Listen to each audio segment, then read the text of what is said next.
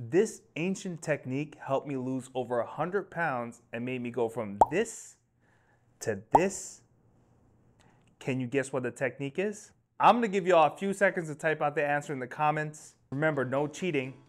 All right, go. 5, 4, 3, 2, 1. Now, if you guessed fasting, you just won. So in this video, I'm gonna teach you what fasting is.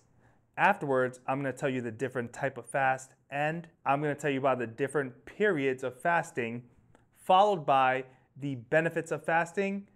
And don't forget the most important part at the end, the most effective fasting period. Now, starting off, the easiest way to get into fasting is something called intermittent fasting. Now, intermittent fasting is a period of eating followed by a period of non-eating. The most popular version of intermittent fasting is the 16-8 fasting window.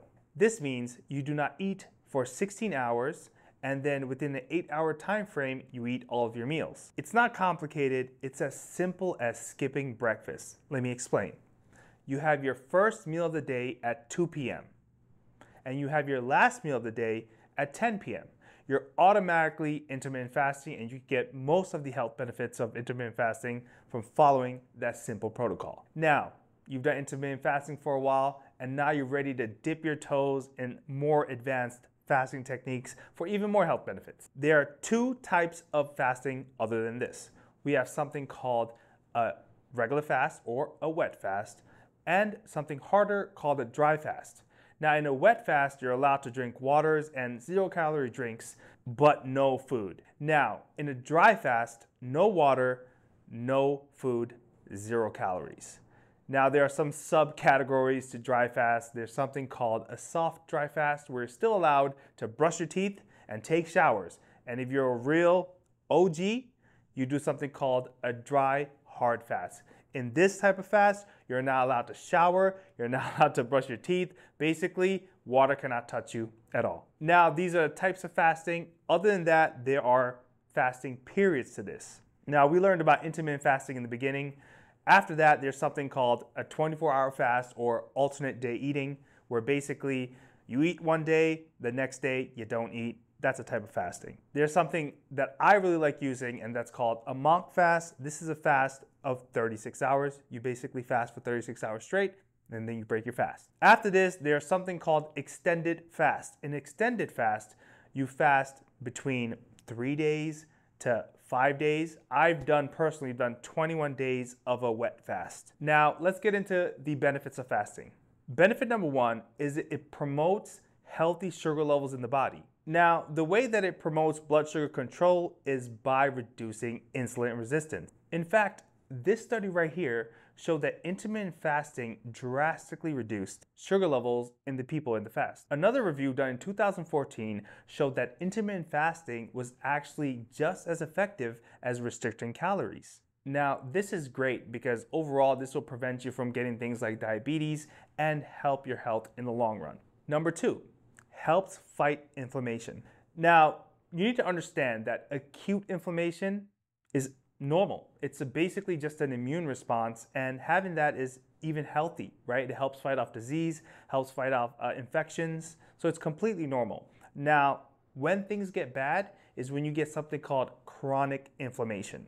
You get a whole host of negative effects to your health when this type of inflammation is present.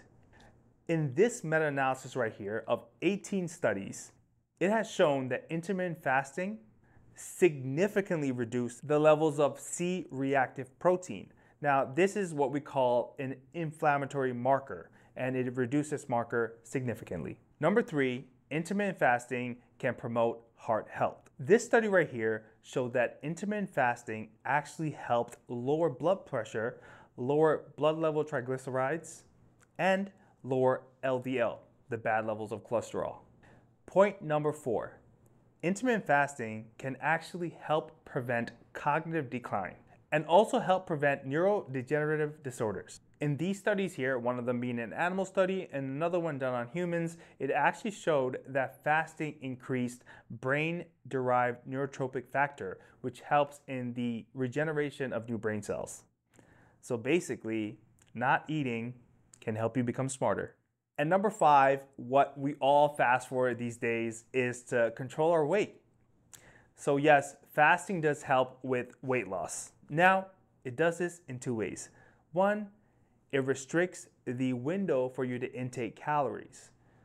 And by doing this, you usually intake in less calories. And the second portion is it actually helps increase your metabolism, which means you'll be burning more calories, thus losing more weight. In this study right here, it actually showed that fasting was more effective than calorie restriction.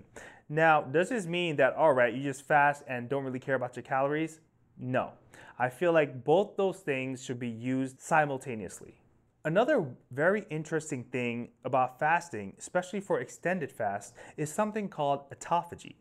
Now, autophagy is basically the destruction of dead cells or cells that are not performing at the top levels. Autophagy can start as early as 14 to 16 hours, but it really kicks in after 36 hours, which is why I recommend a 36-hour fast or a monk fast. Let's talk about the best type of fast paired with the best type of fasting window. Now, this study right here took a look at a 12-hour fast, a 36-hour fast, and a 72-hour fast. What it showed was that a 12-hour fast actually lowered the metabolism or had no effect on it, and the 36-hour fast actually increased the metabolism. Now, after 36 hours, the increase in metabolism was negligent. So even if you do a 72 or a 5-day or a 6-day, it did not really increase your metabolism. This is why I chose the 36-hour fast as the best type of fast. Now, the reason being, and I'm not biased just because I'm Buddhist and I'm from Sri Lanka and we use monk fasts regularly, but it is also a type of fast that is easy to do consistently. It is a type of fast that once you get used to it, you can do it once a week with ease. You can reap all the health benefits like we talked about, protect your brain, protect your heart, reduce inflammation, get that autophagy going so that you can get rid of these dead cells and useless cells and cancer cells in your body. Now, if you want to make it even better, you want to start off obviously doing a wet monk fast. So you're still drinking water. But once you really get used to it, you can do a dry monk fast. And now you're probably asking, hey man, like where's the water coming from? How am I going to be hydrated? What's going to happen? So what's going to actually happen is your body is going to break down your fat cells to create water. Your body literally creates water within itself. The benefits of this? Easy. You lose way more fat much faster. TLDR, the best type of fast is a wet monk fast because it is sustainable and it's easier to do and it gives you all the health benefits you need. All right, my name is Majillian.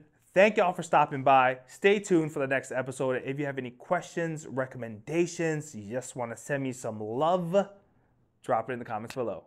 Peace. What? Why?